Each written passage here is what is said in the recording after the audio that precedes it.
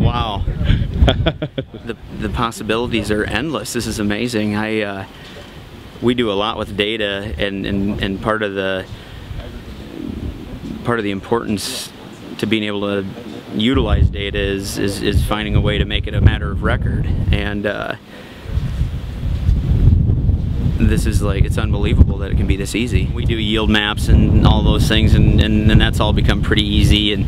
But there's also, you know, in the field, physical things that we sometimes try to, you know, and might need to discern, or, you know, you talked with our agronomist earlier. You know, if I spot a problem in the field, I might not know what is this bug, or what's going on, or, you know, I got a problem here in the field. I mean, he doesn't have to come out. I can, you know, zap him with an image quick, and in a matter of seconds maybe discern a problem, or I should say diagnose a problem.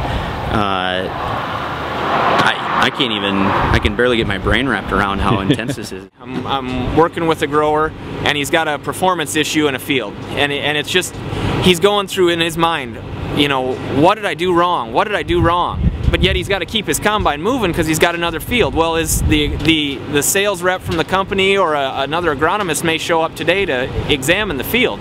Well, it's harvested.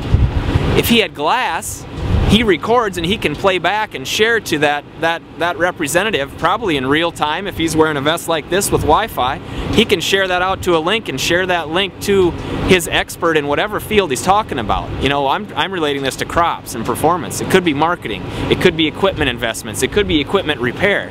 In real time, you can send that back to the person, the expert that you need in that field. That's where the payback's going to be. Just thinking about some of the possibilities with this one, I think, you know, maybe I might be combining in the field, and we have a problem. You know, maybe the corn is, I mean, there's just random things that occur in the field, and a lot of times, you know, we don't have the time to try to, you know, okay, stop the combine, let's see why the corn went down, do, you know, check for bugs, or you know, what's the, you know, is there disease pressure here? Or even if we're not combining, we're just scouting fields, I mean, you can instantly, boom, record that, and, you know, come back later and try to diagnose it. Or go, you know, I think about this, maybe I could go back and reference yield maps from 2 or 3 years ago and see, oh, there's been a yield issue in this whatever area for the last 3 or 4 years. Now, you know, we've identified this now in a more concrete manner, and now we can try to get to the bottom of it. You know, I could actually, you know, go back and look at a yield map as I'm combining from last year or something, and see, you know, why are we having an issue with this part of the field? When it comes to data and information, growers and myself working together, we can bury ourselves right now with just the data that can come from the monitors. These will be observations in my mind. I don't know if you'll call them data points. In some cases, if it's like a drone, it might be, you know, an NDVI map.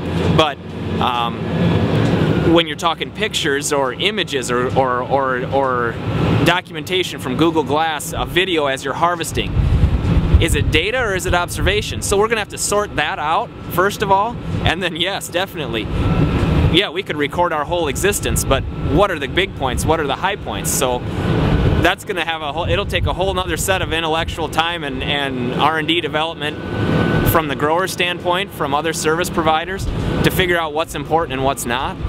But the ability to record is step one. Step two is if you have the data source, if you're unlocking potential that you didn't have before, that's value there, and then capitalizing on the value is what the rest of the industry will have to do.